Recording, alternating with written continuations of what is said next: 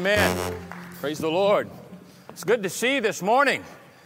Don't let this rain get you down. It's time to praise the Lord. We're in church with God's people. Amen. It is good to see you today. Thank you very much for that. Appreciate that. Have a mind of its own, doesn't it? We've been talking about spiritual warfare and sermon series entitled Battle Ready, which focuses specifically in Ephesians chapter 6, verses 10 through 17, where Paul is wrapping up that powerful letter to the Ephesian church. And this whole thing is, you can't just take this part of Ephesians, just kind of pluck it out, because we'll see as I talk about today, so much related to other things that are mentioned in the letter that build on this as he comes to this part in verse 10 when he says, finally. So in other words, of all the instruction he's been given, and he's been talking to them about how they're going to live their life. But before he even gets to that, he talks about who they are in Christ. And I think one thing that Christians suffer from today so much is who we are in Christ. And therefore people live well below the standard of what God has for them because they don't even realize what God has done for them. So help us to understand, Lord, all that you have accomplished for us. What a crazy couple of weeks this has been, from everything from the Florida shootings to the loss of Billy Graham. Thought singing How Great Thou Art this morning is a great tribute to him. I think most every crusade they did had How Great Thou Art and Just As I Am, those two hymns. Wednesday night we did Just As I Am as a tribute. But what a powerful man of God, what a great ambassador for Christ. In some circles, extremely controversial, simply because he stood on the Word of God. But that's worth having controversy over, amen? I believe that the Bible is the Word of God. And what a great influence, what a great ambassador for Christ, amen? Someone has such a powerful stand and a powerful testimony, and not only impacted so many people for Christ, but impacted so many evangelists and pastors for the Lord and for the gospel as well to stand true. So we'll see you soon, Brother Billy. Amen? And probably sooner than what most of us think. So let's get to our message this morning, because this is extremely important. I know that every day we all face tremendous conflicts. Many times we don't realize, as Paul has mentioned in this letter, that there are spiritual conflicts. We need to realize that. I think it helps us to understand that there's more than goes on than what meets the eye. There's a lot of things we deal with, and we think mostly it's in the physical sense of what we can touch, taste, see, feel. But it goes beyond that, and Paul mentions principalities and powers. In fact, let's look at this passage of Scripture this morning. Finally, be strong in the Lord and in the strength of His might. Put on the full armor of God that you may be able to stand firm against the schemes of the devil. For our struggle is not against flesh and blood, but it's against the rulers and against the powers and against the world forces of this darkness, against the spiritual forces of wickedness in the heavenly places. Therefore, take up the full armor of God that you may be able to resist in the evil day, and have done everything to stand firm. Verse 14 wraps it up. Stand firm, therefore, having girded your loins with the truth, and having put on the breastplate of righteousness, having shod your feet with the preparation of the gospel of peace. And in addition to all, taking up the shield of faith, with which we will be able to extinguish all the flaming arrows or missiles of the evil one. And take the helmet of salvation and the sword of the Spirit, which is the Word of God. Each week, if we've talked about this suiting up and being battle ready, I want to always bring you back to this important point. According to Romans 13, when Paul writes to the church there, really all this is Jesus. We're putting off the old man and we're putting on the new man in Christ Jesus. Ephesians 6 breaks down literally what that means to us in a very applicable way, that I can apply it this way in my life, to my mind, to my heart, to my inner being, to my feet, to my walk. Every part of my life is covered in Jesus. We put off the old man. We make no provision for the flesh, it goes on to say, to fulfill the desires of it, but we're putting on the Lord Jesus Christ. And every part of this points to the Lord Jesus Christ. For He is the gospel, amen, and personified. He is our righteousness, according to what Romans 5 tells us. That when we get saved, we receive the gift of righteousness. He is, every part of every aspect of this, from the belt to the shield of faith, to the helmet of salvation, to the sword of the Spirit. We're going to deal with the last three pieces of the armor. Last couple of weeks we've talked about the belt, having girded our loins with truth, and what that means, that we're going to live a life of truth before the Lord. We're going to live a life of truth with others, and most importantly, we're going to have to be honest with ourselves. We can't deceive ourselves. One of the tragic things about so many people today is they live in a world of self-deception. They willingly deceive themselves about where they are and what they are doing and what their life really means. So we're going to be honest and we're going to walk in truth, and we're going to also put on the breastplate of righteousness. Jesus is our righteousness. Remember we said the breastplate is the heart protector, and how important it is to guard our hearts, for out of it are the issues of our life. And we talked about having our shoes, our feet shod with the preparation of the gospel of peace, and what that means in our life of being ready, having a firm foundation, and always being ready to share the gospel with anybody else, but also standing on the power of the gospel in our life and believing in the power of God's word. Today, we'll mention the rest of this wardrobe, and then next week I want to talk about a real application of this, and the standing firm, and therefore standing firm again, and all this armor and how it all comes together in prayer as well. So I think that sometimes that part is left off when we talk about spiritual warfare, because once we get all dressed up, we're supposed to fight, all right, not run. Amen? So as we've talked about this and seeing that all this is really our position in the Christ, these next three things help us continue winning in the spiritual battle against the forces of wickedness in high places.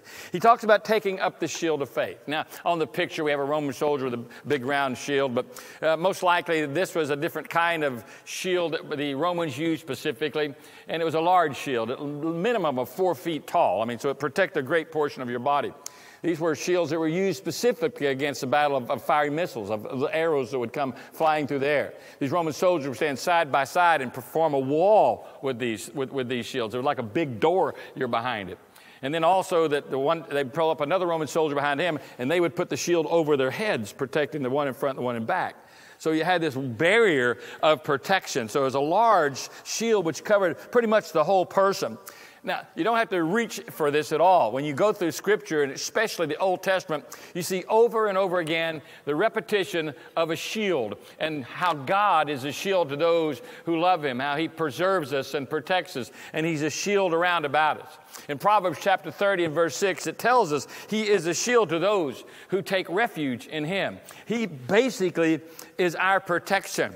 But He says here what we're doing, we're taking up the shield of faith.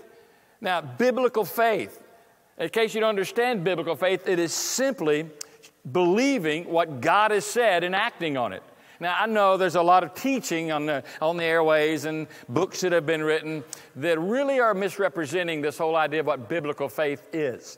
We have what we call the faith teachers and the faith preachers, and they present an ideology and an incorrect view of Scripture, I believe, and doctrine that says faith is a force.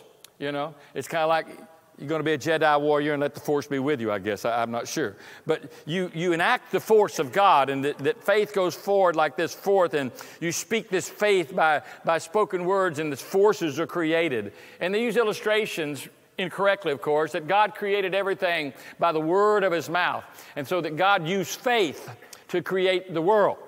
And on it goes. Faith is not a force, folks, all right? Don't be deceived. It's not some mystical thing which you kind of hopefully can lay hold of if you're fortunate enough, you know, or you hope to get enough. It's not so much your lack of faith. The Bible tells us God's given every man a measure of faith, all right? You have what you need. But what faith really boils down to, well, Romans 10 puts it this way, that faith comes by hearing, and hearing the Word of God through the Word of God. In other words, our faith is based upon what God has said. All right, I choose to believe what God has said. So biblical faith is, the simplest definition is following what the Lord has told us. Believing. The reason I follow is because I believe. The reason I commit is because I believe. The reason I live is because I believe. And I believe what God has said. So it's not something that you got to learn how to formulate in your mind and speak just correctly. It's a matter of obedience to the truth. The old hymn said, trust and obey, there's no other way to be happy in Jesus. That's what it really comes down to. So don't be deceived that there's something mystical or unique about this, and it's hard to grasp because it's not. Faith is where you and I lay hold of the resources that God has given us, which is His Word. It's belief in His Word, which gives us access to His power and His authority in our life, so that when Satan comes against us, we're standing firm in what we know to be the truth of God's Word. We're living it out and we're holding it up. Remember, what is Satan's weapon against us? It's lies. It's accusations, according to Scripture. The temptations where he tries to draw us away even with our own appetites and desires to do that which God tells us not to do. So he's saying, how do you quench those things, those accusations? How do you deal with the lies when they come? You're not good enough. It's not going to work out. There's no way. God didn't say that. All those other things that come in. He says here we meet Him head on with the Word of God. We hold up our shield of faith. We believe what God has said to us. Now, if you follow the Ephesian letter, in the beginning, Paul's telling them that they've come to a relationship with God through faith. Remember, even in Ephesians 2, it says we're not saved by works, but we're saved by grace through faith in Jesus Christ.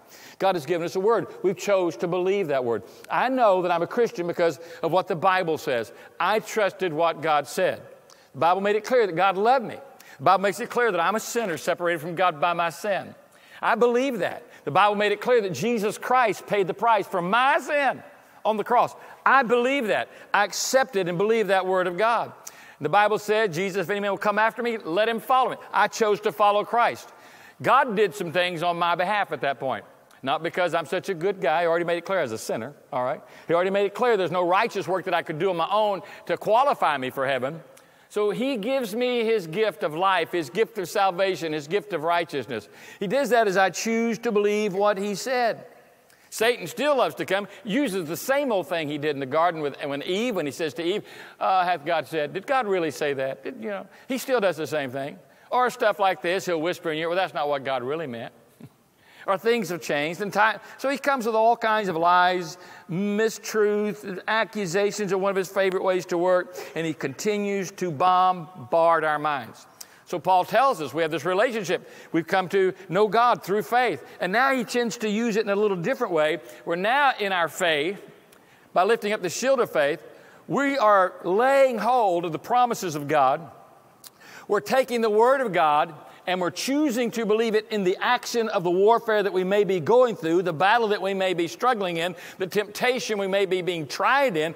We just take the word of God and we say, here's what God says about that. Here's what the truth of the matter is. Faith is where we choose to believe. So simply put, to take the shield of faith is to appropriate and accept and believe the promises of God that he made to us on our behalf, and we're confident, we're trusting that he's going to protect us in the midst of the battle. We're holding that up as our shield. God is faithful. God's going to protect me because I am resting and I'm believing and I'm hiding behind the shield of his word.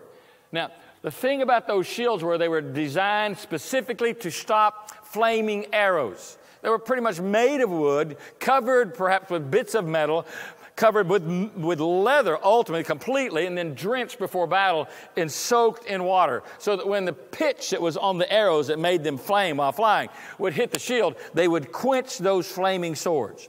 It's interesting to know that, hey, your faith is important, and the way you keep your faith in action is stay in the Word of God. You drench that shield with water, and the water is the water of God's Word. So we're staying true to God's Word. If you want a great faith, you have to be in a great book. This is the Word of God. Your faith will not grow, your faith will not increase if you're not in the Word of God. You've got to have a commitment to the truth of God's Word. The Bible has been shelved for so many Christians. So little time is given to it. So little commitment is given to it. And they're so easily defeated in the midst of their conflicts because their faith is so weak. If you want to grow strong in your faith, you grow strong in the Word of God. You've got to become confident in the Word of God. But how can you be confident when you don't even know what it says or you're not aware? The key to victory is obviously getting down to the simple fact of me being more in love with God, more in love with His Word, spending more time with Him. We talk about Christianity and intimacy with God a lot in the culture we live in. How God loves us. God wants us to love Him. It's all about fellowship. It's all about intimacy. Well, listen carefully to me. There can be no intimacy if you don't know the Word of God and you're not in the Word of God. And there can be no intimacy with God if there's no time with God. And there can be no intimacy with God if there's no time spent in prayer with God. And I think a lot of people are running out with a shield of faith that's about this big.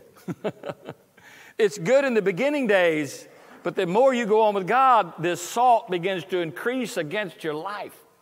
And so you need to be grounded in the Word of God. You need to, the Bible says, desire the sincere milk of the Word that you might grow thereby.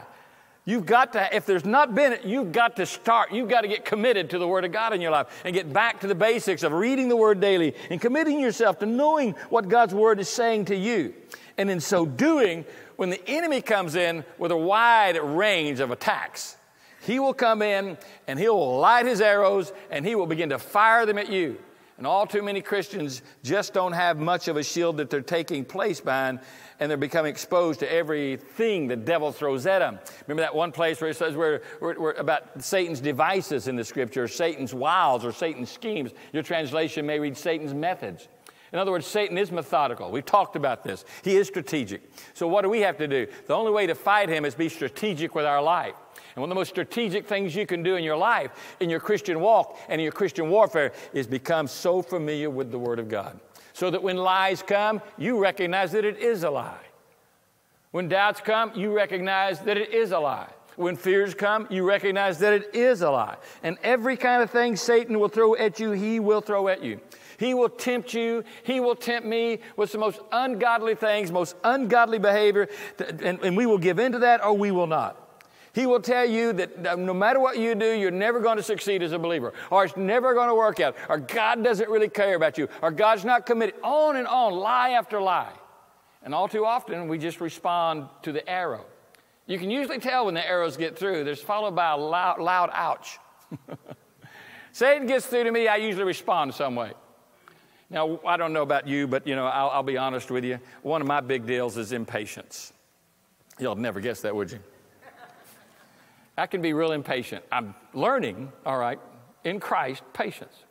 And then I have my little helper that God sent me. Say, the Holy Spirit, yes, but my other little helper, my wife, who's always there to remind me, you don't know what they're going through, Pastor Joe. Joe, you just need to be patient with them. Yeah, they may be putting along 2 miles an hour in the 70-mile-an-hour zone, but you don't know what they're going through today. She's the most merciful person, and sometimes I call her just blindly ignorant. But she has that gift of mercy. And then God, in his wonderful sense of humor, had her marry me because I needed lots of mercy. But the other day, just to give an illustration of this, I'm sitting in line, and I don't know about you, one of the things that really gets me going is when people just do stupid stuff or they're just ignorant. There's a difference between being ignorant and stupid. Ignorant is when you know to do something, you don't do it, you're just ignorant, you just ignore it, right? Stupid is when you do it anyway, you're stupid, all right? You don't know or you're just stupid. And those are two things that sometimes just cause me to be a little irritated about stuff, all right? Not so much with everyone, but people who should know what they're doing. I'm running around, I'm trying to catch up on some of the sunshine we had this weekend, so I'm pruning trees in my yard, and I have about 12 and a half, crepe myrtles. They all got to be trimmed, and now they got so big a pair of pruning shears. I'm working them from every way, longer ones still, so I'm having to go get a saw and back and forth getting stuff, and then stacking it all up, and big burn pile and all that stuff. And so I'm just wore out, so I said, I'm hungry, I'm going to go get something to eat. So while I'm between the hardware store and the auto store, there's a Burger King in Magnolia. I pull in the Burger King, and I'm hungry, and I just want to get something to eat. And I'm frustrated, and I'm tired, and I'm hurting. Yes, sir, can I take your order? Yes, sir, I'd like that number 1, no onions, please, and just a medium drink. Dr. Pepper's fine. Okay, can I take your order? Yes, sir, I'd like that number 1, no onions, please, a medium-sized drink, a Dr. Pepper, please. Okay, that was a what? And I can hear Kathy. She's not with me in the car, but I can hear her. Job, just be okay. It's going to be okay. He's probably got 5 people talking to him at one time. I said, that'll be a number 1. A medium, no onions on that burger, please. And a Dr. Pepper, medium. And what was that last part, sir? I hear it again, Joe, you don't know what's going through. He's probably got 5 people talking to me. He said, sir, I'm sorry. He said, I know. He said, I have 5 people talking to me at one time. So Kathy's right again, So I just kind of laughed at this point. Just, sometimes you see the setup, when say he's just trying to get in your skin with little stuff. Ever bother y'all with little stuff? Can't get you on a big one, he'll just bug you to death with little ones. So I just said, I said, I understand your pain, sir, I understand your pain. And just laughed it off and pulled up to the window. And the manager came up to the window and says, that was funny. I said, I'm glad you thought so. She said, I was listening in on the headset, and I was listening to the whole thing. And she said, your response was just priceless, I feel your pain. She said, that's the best thing all day. Your lunch is free today. So I got to think, how many free lunches could I have had in my life by now if I'd just been patient? How many things do we pass up just because we let a fiery dart get through? Amen? Because we just don't hold to the truth. We just don't believe a promise. We just don't hold on to God. But they come in other ways. That's just those simple things. We know the accusation comes. And we know sometimes the massive assaults of temptation. And it just doesn't stop there. Satan can use other things. I mean, he can use situations with false doctrine. The Bible warns a lot about Satan coming in with lying doctrines and things that just aren't truth. We have to protect ourselves from that. How do we know the truth from error? We learn the truth from the Word of God. We have to believe, what the Bible says. That's everything is based upon Scripture. So Paul's sense here is that there's extreme danger in your spiritual life, and you need to be prepared with the shield of faith. The forces you're fighting against are wicked forces. They're evil forces. They're in high places. But you can be confident that your faith in God, you're greater still in Christ. Now, the second thing he goes on to in this part of our message is the helmet of salvation. Take the helmet of salvation. In fact, as you look at this, the helmet is salvation itself. I mean, that's what we're urged to take hold of and to engage in the spiritual battle that we're in. You remember you're a child of God ultimately. You embrace the fact that you cover your brain, your head. There's protection. The helmet would usually be very thin metal and would have earpieces that would come down and protect the cheeks and even down to the lower part of the neck. It was there to protect that vital part of your body, your brain, where you function, so you don't lose control. You should know by now, if you've been in this battle very long at all as a Christian, that the battleground is not so much external, it's internal. It goes on here in your head. The thoughts come, the lies come, the accusation comes, the doubts come, the fears come, the disappointments, the discouragement. It all takes place up here where Satan just loves to whisper his lies. Now, in this letter, we said, Paul starts up in the early part of Ephesians by telling them who they are in Christ, that they have experienced salvation by faith. And what that means to them is now that God has placed them, not only has he come into their lives, we have come into his life, all right? We are in Christ now. And he tells them that we're seated now in heavenly places. Now, catch what he says there in Ephesians 1 and 2 as he's talking about our identity. He says we're far above those principalities and powers. We're doing battle with them. But in authority, in dominion, in might, and in power, we rank above that because we're in Christ. Satan is the god of this world. That's a little g. God is a big G of this world. Jesus is the Lord of all things. In other words, as John wrote it, greater is he that's in you than he that's in the world. We don't cower. We don't back up. We don't have to run. We don't have to be afraid. We don't have to be intimidated by what Satan might throw at my life or he might throw at your life, because we are in Christ. Your authority is bigger and greater and more powerful than the authority that he has. So this issue of salvation, one, it's this present aspect of salvation. This is what he's stressing, that God has rescued you from death, from wrath, from bondage. He's brought you into his kingdom, which is the kingdom of light. That is the dominion we live in. That's the kingdom that we rule in. This place now is a place of power. You and I can experience the authority of God in our life. It doesn't have a thing to do with how I feel. I don't feel power. If you want to feel some power, stick your finger in the light socket. You'll feel something. But that's not what this is about. It's not about who can feel the most or feel the most authority. It's about fact. And the fact is that greater is he that is in you than he that is in the world. You have what you need. You need to be assured that in your salvation, God's given you what you need. You say, I don't know if I can face this. You can face it. I don't know if I can deal with it. You can deal with it. And this helmet you have assures you of that. It's the helmet of salvation. You've experienced a new life. You're a new person. Somebody say amen. I don't know are you sleeping through the rain? What's up here? This is life transforming. If you can just get down to this. I don't have to do what Satan tells me to do. I don't have to do what my flesh may feel led to do. I don't have to. I don't have to.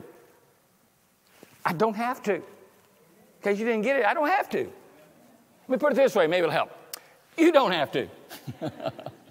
Neither do you, because of who you are in Christ. But what God has done by placing you in his kingdom, and it is a place of authority. It's a place of God's great power.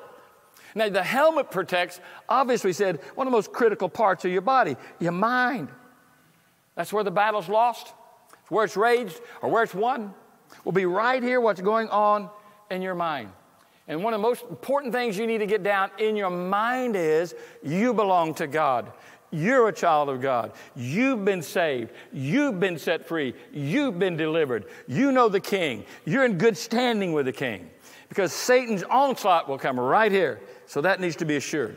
In fact, I would probably say the first area where Satan struck me as a young believer, new in the Lord, probably first and foremost, and maybe you can feel the same way, those early days of my salvation was, are you really saved? Are you really a Christian? Getting you to doubt it, you know? And tragically, too many Christians stay there. They just lost that battle right off the bat because they go through a little exercise. Well, I like to think I walk the aisle. Well, there's no verse that says you walk the aisle that gets you saved, so I'm in trouble there. Well, I was baptized. Well, there's no verse that says baptism will save you, so I'm sunk there. Well, I read my Bible every day. I couldn't find that verse either that says because I'm saved by reading my Bible every day. So what do I have to stand on? I have to stand on God's Word. Here in my head, it comes to an assurance that I believe I am a child of God because I put my faith in Jesus Christ. I'm a follower of Jesus Christ. I've been changed by the blood of the Lamb. I've been saved by grace through faith in Jesus Christ. I get that solid and set and secure in my mind. My salvation is settled. There's an absolute assurance that I belong to God. And in that assurance comes the fact that I'm equipped, I'm ready, I'm prepared. Doesn't matter what comes down the pike, I'm ready to meet it because of who I am in Christ. I have this helmet of salvation that provides the protection that I need. Paul talks about this and other things when he talks about in your mind. He says you need to pull down every thought and bring every thought into captivity. You know, that exalts itself against the knowledge of God. Well, what does that mean? That means that Satan will come to you, speak to your mind, and tell you things that are contrary to what God says. Thus, it's called a lie.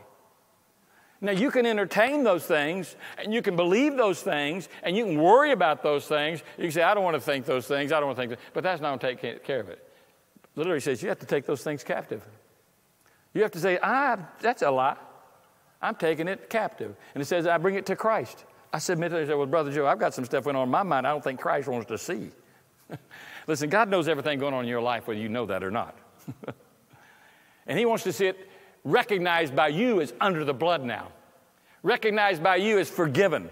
Recognized by you as repented of. So I bring it to the Lord's eye. Thank you that I'm in Christ now, and I don't have to think these things. In fact, there's this principle of replacement that kind of goes like this. So I'm not going to think about the things that are impure, right?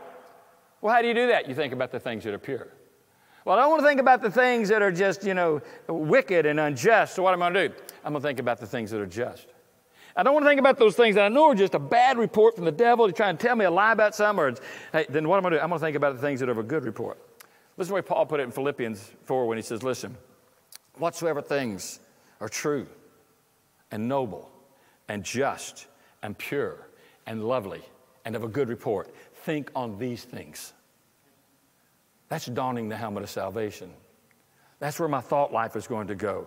I'm going to pull down the stronghold. So the helmet assures my position in Christ Jesus, but to be really wearing it, I really believe my mind is set on things above and not on things below. That I'm not going to be carnally minded, I'm going to be spiritually minded. The last element of this whole armor, he says, and taking up the sword of the Spirit, which is the Word of God. So I'm withstanding now with my shield the fiery darts of the enemy. And I've got my helmet, my assurance that I belong to God and that He's with me and that I'm in Him. I'm ready to stand against the powers of darkness, but I don't just stand there. I've been given an offensive weapon. The only one that's mentioned is this offensive weapon. And it's a term used here in the Greek language. There's different words for swords. This is a word which meant a shorter combat sword. It was maybe 18 inches long. It's not like you see it in some of the pictures like this, 4 or 5 feet long sword, where you're kind of standing with the enemy at a distance and, dingling swords back at each other. This is get up close and dirty. This is combat hand to hand. This is a short sword. This is for gigging them. All right. This is for sticking. All right. This is for bringing some damage to the enemy.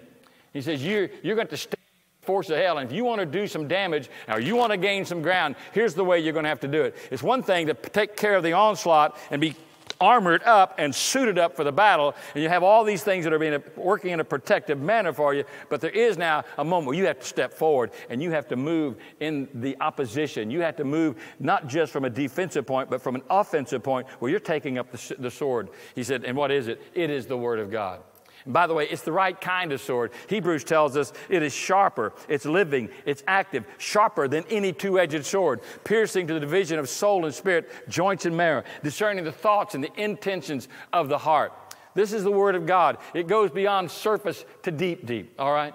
It shows the difference between right and wrong, between what is something that's spiritual or just something that's maybe soulish, which means mental or emotional or just physical, to what is really the truth and what is based on spiritual fact. It gets down to helping you discern your motives and your intents and your desires. You embrace this sword. You take up the sword. You hold the sword. It's identified here as the Word of God. Now, this word is used by Paul several places in Ephesians. In fact, when he uses the word in English, we see in Ephesians, Word of God, Word of God, Word of God, mentioned multiple times. In fact, through all of Paul's letters, he talks about the Word of God. There is this unique terminology in Scripture. Sometimes the Word of God is translated with the word logos to the English word word. Sometimes it's the word rhema that's translated to the English terminology of word. This word here, when he says we take up the sword, which is the Word of God, it's not necessarily, in fact, it is not logos. It is the word he uses here for rhema. They're interchangeable in a lot of ways, but the word rhema has to do with something that has been made known and revealed and confessed, embraced, and spoken Word of God. It says you take up the spoken Word of God. In other words, you speak the Word of God. That which God is speaking to your heart, you speak up. This latter term, rhema, emphasizes something that is declared, something that is said in confession. This is the way we live our lives and live in our walk with God, is that we're not only believing what is written to us and what's been shared with us, and Jesus, He's that living Logos, but now we're taking what has impacted my life, something God has spoken to me, and now I'm speaking that word out. When I got saved, God took the written Logos, Word of God, and He took the gospel, and one day it came with lights on. In other words, I understood it. I got it. All right? Before, in one ear, out the other ear, or reject, I didn't want to hear about it. Self was in the way, sin was in the way. I want to live for myself. But God got me to a place in my life, finally, of desperation and brokenness. So when the gospel came through at that time, it came through loud and clear, as I say, with lights on. I saw the truth of it.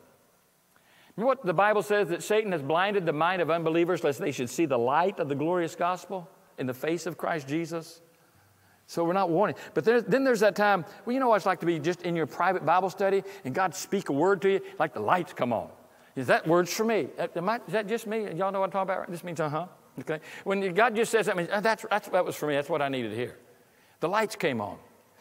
It's important when the lights come on that we speak what God has shown to us, and that we say what God has shown to us, and that we're not afraid to confess. This is, put the simplicity together here. The moment when the lights came on, I realized, you're a sinner. You need to get right with God. Your life is messed up. You're going to continue to mess your life up. You need to get right with God. Not only going to hell, you deserve to go to hell. All right? Facts all came together. And I chose Jesus in that moment, and I repented of myself and my sin. All right? And I gave my heart and my life to Christ. You know what followed that? I believed the Word of God, and I stood on the Word of God. And the Bible says, you believe in your heart, and you confess with your mouth. That's one thing Billy Graham has taken a lot of heat for in this more current generation of the church today, because many churches won't give invitations, right? Because, they're not seeker sensitive. People are a little, hey, one of the big issues in your life, folks, get over it, is your pride. All right? And Graham would offer those mass crusade invitations where thousands of people would come forward. And what were they doing? They were believing in their heart, and they were going to confess their salvation to someone at the front. I've given my life to Christ. I've made a decision for Christ. And someone to greet them and meet them and pray with them and counsel them. And, we still give invitations at Believers Fellowship. As long as I'm pastoring here, we're going to do that, all right? We're going to, because I believe that's a biblical principle of once we hear and receive, then we confess. That's why we have testimony services sometimes, especially in our retreats and things where God's done a work in you. It's important for you to speak that word to other people. Why? Because you need to hear it. The devil needs to hear it, all right? And it needs to be confirmed in your own heart and life. It's kind of like you need to nail it down. And speaking it well, all of a sudden, that's a whole new world of accountability goes right there. Amen? I'm now accountable for what I've said. If I said it out loud, hey, then I'm going to be more cautious and more careful to keep what God has spoken to me and what I have spoken to others. It's a powerful thing when we speak the word. The Bible says, let us hold fast our confession. I think this is what he's talking about. When we're in battle, we need to hold fast our confession. We need to take up the word of God, and we need to swing it. You say, why is it important to speak it? First of all, let me tell you this. The devil's not omniscient. The devil doesn't know what you're thinking. You may be speaking the word of God all day long in your heart and your mind, but you can be sure the devil doesn't hear it. It's been a lie, perhaps, that you believed that you thought Satan could read your mind. He can't. So I think it's important that I tell him what's on my mind. He's been trying to put stuff on my mind. He can do that. He can interject thoughts into my mind. That's where the battle takes place. And it's good for me to meet those thoughts with righteous thoughts, pure, noble, just, those thoughts. But it's another thing for me to stand and say, this is what God's word says. Look at Jesus, 40 days of temptation in the wilderness, and he meets the devil head on in each one of them, and he says this, it is written. He spoke it. Well, Brother Joe, I can't see the devil. It's all right. He can see you. I don't know about that, speaking out. Well, here's the good part about it. Most people won't think you're too crazy. They're always on their cell phone with a headset. So it looks like they're talking to themselves all the time anyway. But the thing about it, I find that Satan usually hits me in these big times and powerful times when I'm alone. Anybody ever discovered that but me? Or at night, late. And so the best thing you can do in those moments is speak it. Satan, it is written. Now, here's the thing about it. You say, Brother Joe, I've got an area of my life that I've just been defeated on. And I keep coming back. I'll be free for a day or two, a week, a month, whatever. But I just cycle right back into it. How about it's time to get on your armor and take up your sword this time, the next time the temptation comes. And the sword is the word of God. And when the word of God speaks to your heart, you speak that to the devil. Now, here's what will help you in that. Whatever that area might be, maybe it's your mouth, maybe it's some desire, maybe it's lust, whatever it is, why don't you commit to memory 5 or 6 verses that deal with that very specific thing which you've been fighting with and losing in. Arm yourself strategically. He's very strategic in his battle against you. Amen?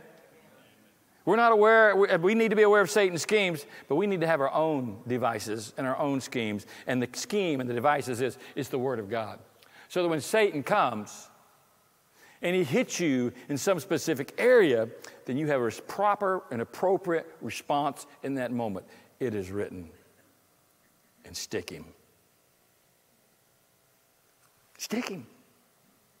Say it. Confess it. Now, the thing about it, God knows my thoughts, praise the Lord. And I can pray in private in my heart, my mind, and God hears everything I'm saying.